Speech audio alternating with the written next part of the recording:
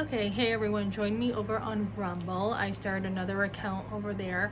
I want to talk about what we're doing even more in the pro-life movement.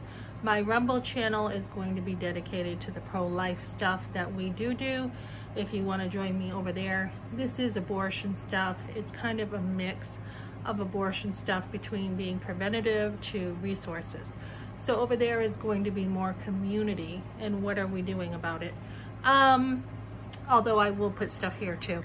So basically, I called a pregnancy center and we talked about what they're doing, which is amazing. They're actually taking their mobile bus and they will be, not only does their mobile bus have STI testing on it, but they will be using their mobile bus for the first time this year to go to a county fair and offer a feeding and changing place for mothers so that they can change, you know, cool off, change their babies' diapers and feed their babies and just cool off from the hot weather. And it's also a very good technique for free advertising for women out there who may be at the fair and are thinking, you know, they're abortion minded.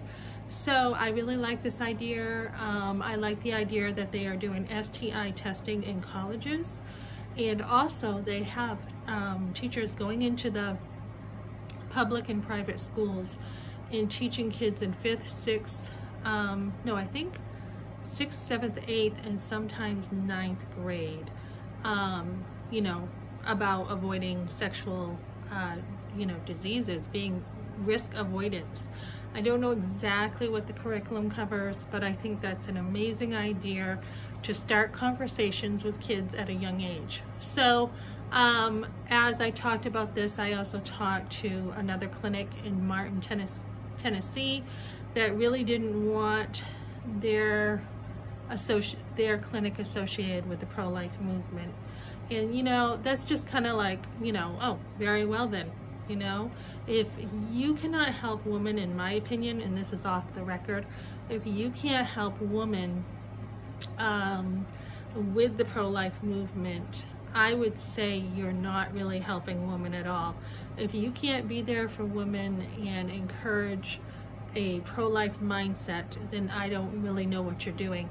So again, back to the pregnancy center that is offering medical, educational, and financial help. Many of them are offering this. I think that is the best route to go for women. Before you even go to a, you know, STI clinic, go to a pregnancy center, get the testing for free, and go there. And even if they did charge something small, which I don't know that it's free everywhere, I think it probably is, but even if they charge something small, I think they would help you. Go there and get the help there rather than just a clinic where they're going to be neutral.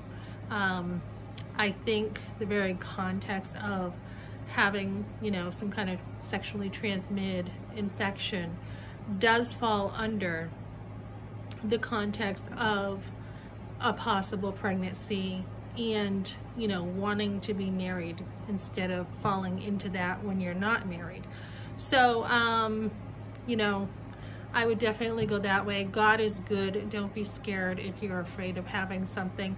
I remember that happening to me when I was like, I don't know, I must have been like 18 or 19. I actually went to a clinic and God is the one who protected me and took care of me with my health. So don't be afraid of that. So that's what I got for now. If you want to join me on Rumble, join me. And I will be talking about all kinds of issues here for women, as well as talking about the help out there to help women on my Rumble channel.